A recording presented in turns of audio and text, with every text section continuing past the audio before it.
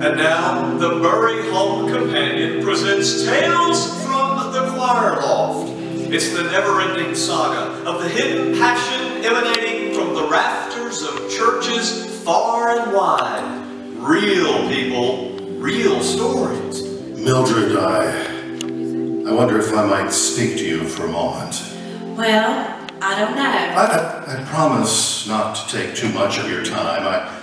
I know you have a backlog of episodes of Judge Judy you like to watch on windy evenings, and this is very important to me. Well, I suppose. What's on your mind? Well, I just feel that, well, it's uncomfortable for me to say, but I feel that the magic is going out of our relationship, Mildred. What relationship, Raymond?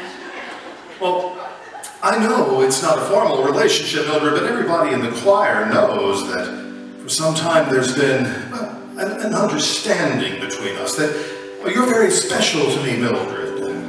Well, that may have been true at one time, Raymond, but I feel that, well, I just don't know quite how I feel now, Raymond. Well, what's changed, Mildred? My passion burns as brightly as it ever did.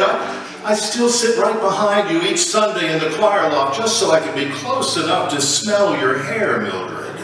Well, yes, I know that. I can hear you back there. I sometimes drop my hymn book on the floor behind you just so I can lean over to pick it up and get a closer whiff of it.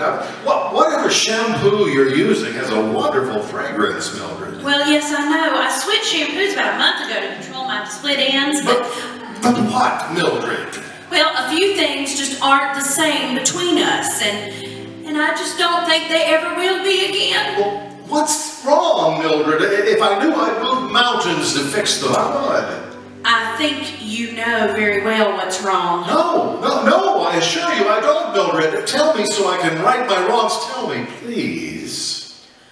Well, to be quite honest, it has not escaped my notice that whenever we have passing of the peace each Sunday, you make a beeline for Carolyn Edwards. No, I don't. You do, and while the rest of us are shaking hands and saying the peace of the Lord be with you, you're over there practically groping her. It's just a hug, Mildred. I'm a hugger. Oh, it's much more than a hug, Raymond. You're having the time of your life, and she looks like she's enjoying it too. It's always the soprano that causes the trouble. No, Mildred.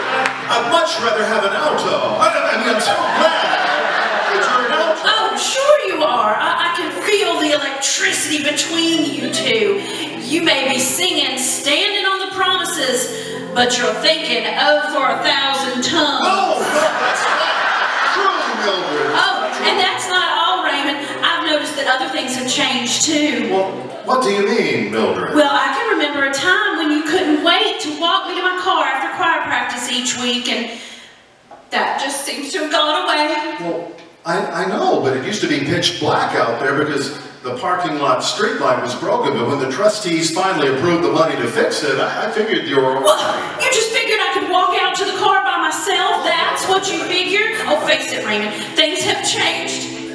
But the problem isn't me. The problem is you. No. Now, if you'll excuse me, I have 5 episodes of Judge Judy waiting. And that's another Tales from the Choir Loft. Stories of the passion from the rafters of the nation's churches. The names have been changed to protect the identities of those nearest and dearest to us.